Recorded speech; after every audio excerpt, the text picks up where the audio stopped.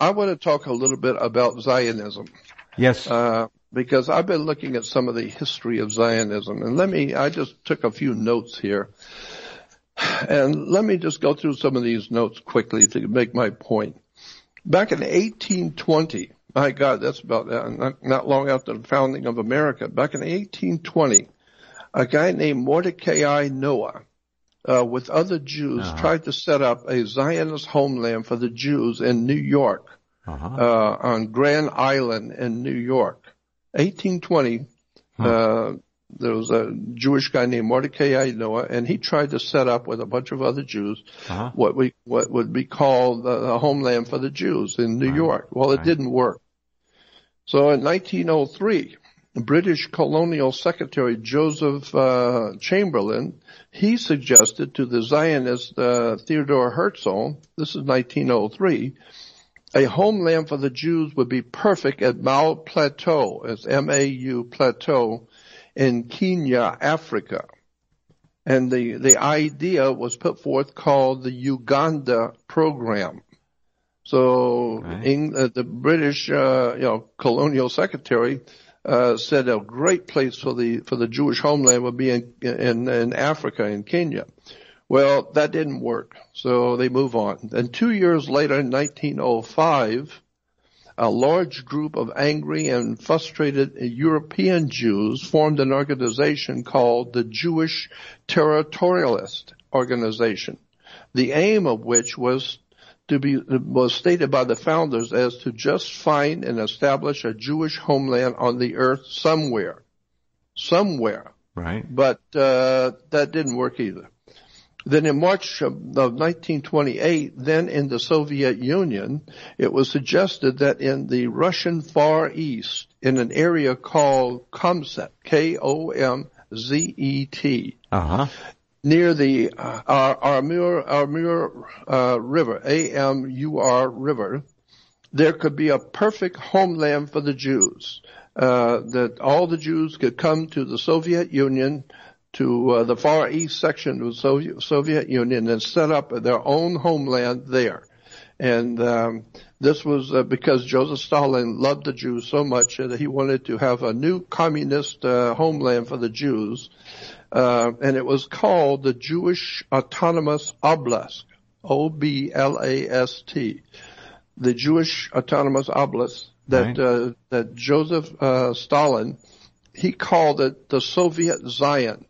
It would be a wonderful communist homeland for the Jews, but after a while that didn't work either, so that fell through. In fact, earlier in the Soviet Union, around another idea was suggested for a homeland for the Jews could be placed in the Crimea or the Ukraine area. But the Ukrainians were not impressed or interested, so that fell through too. And then it was revealed in 1979 book called the Fugo Plan, spelled F-U-G-U. The Fugo Plan was the name of the book, and in it allegedly talked about 1934. Japan allegedly offered a place in Japan for Zionism to have a homeland for the Jews in Japan. Well, that didn't work out very well at all, so forget that. Then in 1938, Hitler's Nazi Germany, the Third Reich, came up with a new idea to form a new Zionist state off the coast of Africa, East Africa. And Madagascar. by saying all the Jews that they could find would be sent to the island of Madagascar. But that, of course, that didn't work out either. So we move on. Then in 1940, in the UK, the British thought that they could build a Zionist homeland for the Jews in British Guyana, which is today just Guyana. But after thinking about it for a while, they said, forget it, and it ain't going to work, so that's it. Then in 1930, another brilliant idea was suggested by a British Zionist League.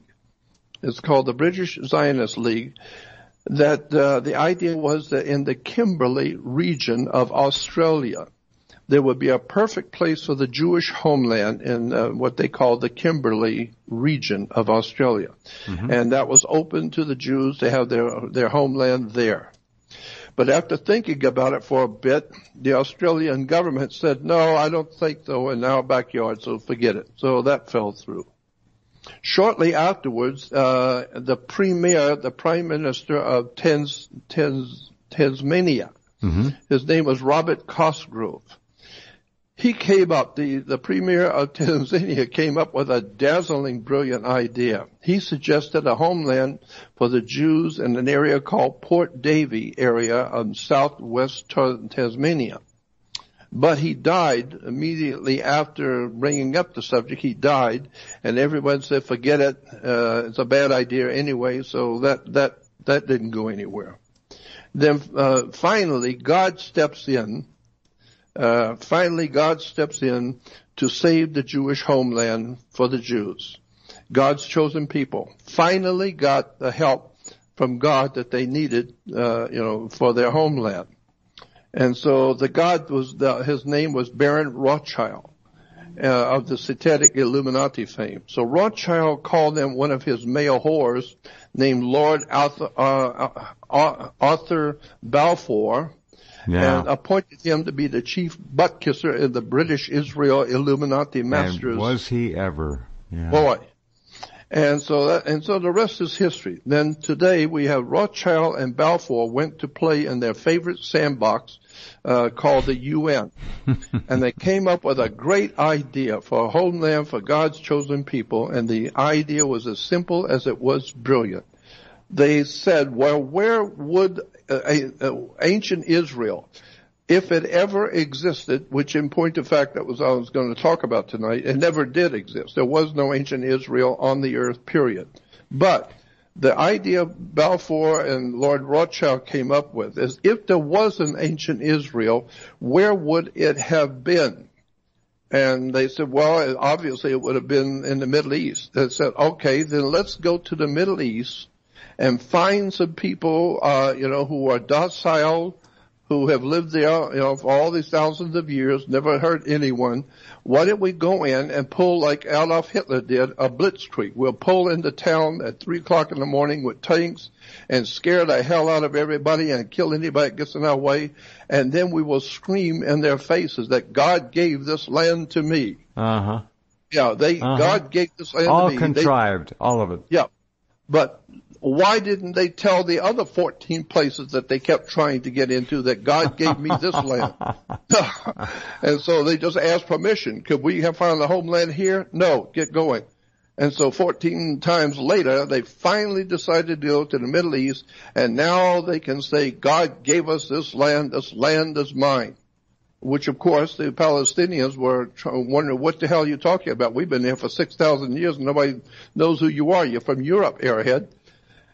And so the bottom line is that Zionism is just a political movement that is designed to do one thing, and it hasn't got anything, and I want to make this clear, Zionism has nothing to do whatsoever with the Jewish people as a people.